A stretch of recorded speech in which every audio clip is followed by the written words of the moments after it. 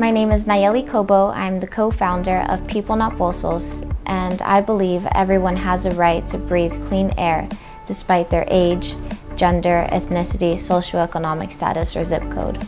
I believe clean air is a basic human right, and it is not okay that we have to fight for it.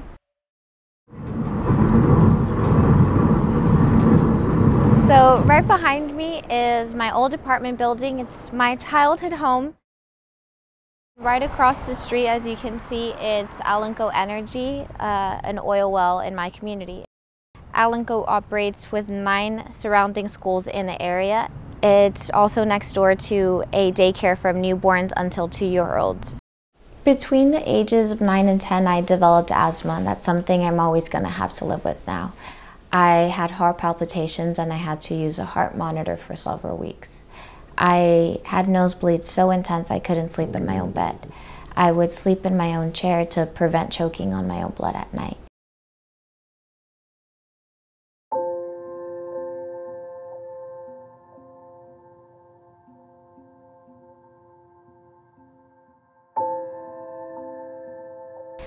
At the age of 19, on January 15th, 2020, I heard the words nobody ever wants to hear.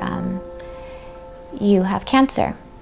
And I remember that day vividly. I can tell you the weather, the coffee I ordered at Starbucks that day, like everything to the T.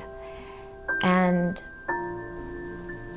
that's a day that so many other cancer survivors vividly remember. And I was diagnosed in the pandemic, so I did all of my cancer treatments alone. Yeah, it was very painful. Me see how her life was deteriorating. It was very difficult, but she had the inner strength to fight through it. We created a grassroots campaign called People Not Wells and started advocating for our right to breathe clean air. We started educating people about the urban oil extraction in Los Angeles. Los Angeles is the largest urban oil field in the nation, but nobody seems to be talking about it. We started going door-to-door knocking after school, after work. 4 years of us advocating before we even got media attention. January 26, 2022, the Los Angeles City Council and the Los Angeles County Board of Supervisors voted unanimously to phase out oil and gas wells in the city and the county. It's empowering knowing that all of this started in a small community in South Los Angeles, Spanish-speaking Black and brown community. Honestly, a community that was viewed as less than, as silent, as invisible, said enough is enough.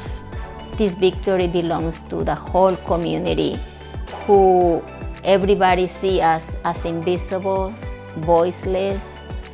We're leaving a more just, sustainable world for future generations to come.